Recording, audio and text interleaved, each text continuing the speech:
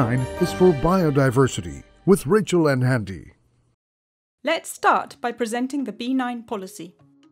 The first read of it can be confusing, but there are a few words that are key for understanding the policy, and these are the words we will focus on in these short videos. So, what do we mean by critical natural habitat and natural habitat? How do we know what we have and where they are? The term critical natural habitat covers two types of area. First, it applies to existing and proposed protected areas. This covers national protected areas, Ramsar sites, World Heritage sites, and core areas of biosphere reserves. It also applies to unprotected areas of known high conservation value. These are sites that have been defined nationally, regionally, and internationally, and include key biodiversity areas, important bird areas, Alliance for Zero Extinction sites, and areas and routes important for migratory species. But what exactly are these? Key biodiversity areas are areas considered very important for biodiversity, as they contain IUCN red-listed species, rare habitats, and unique ecosystems. Important bird areas are areas identified as very important for the conservation of bird species. As an example, the Bahamas are considered as an IBA for this pretty goose, because the islands are the only place in the world where it nests. Alliance for Zero Extinction sites are for species with only one known population in the world. These sites are their only chance for survival. An example is one small forest patch in central Chile, the only place where this frog lives.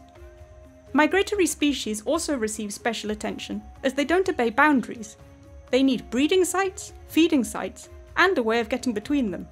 Changes in any of these areas could be disastrous, and thus their whole habitat use is defined as critical natural habitat. The term natural habitat covers anywhere that is still natural, and includes areas that provide ecosystem services, as well as areas that allow for more valuable sites to function naturally. An example would be a biological corridor. The policy provides a long list of examples of natural habitat, but it isn't exhaustive. So, how do we know if a project site overlaps with critical natural habitat or natural habitat? IDB has its own mapping tool containing layers of spatial information on the distribution of all of the categories that I have just mentioned. This spatial information is freely available and can also be found on the web. So, if we know the proposed project location and its area of impact, we can see what it might overlap with. It's a quick and useful screening approach to give us an idea of potential impacts a project could have. As an example, let us look at a project in Ecuador, a water extraction program to provide irrigation and drinking water to rural villages. We can see that the area of extraction lies within a protected area and also a key biodiversity area. Let's look for more information about the biodiversity of this site, using other online resources. For this area, the Protected Planet website has lots of information. It contains a list of the species recorded in the protected area, including several IUCN red-listed frog species. These are particularly important for the B9 policy as they are very vulnerable to changes. Let's focus on one frog species, Antilopus petersi, that is critically endangered. The IUCN Red List catalogue has detailed information on this species, including a map of its distribution. We can see that even though it is very rare, at the scale of Ecuador, it has a wide distribution and is not restricted to the project site. Here is another website with even more information on the species present in the protected area. As you can see, the internet has lots of useful information on biodiversity that can help us before we even make a field visit. When considering natural habitat, remember that this category includes sites that provide ecosystem services. These are services provided by nature that are useful for us by provisioning, supporting, and regulating systems, or that we value culturally and aesthetically.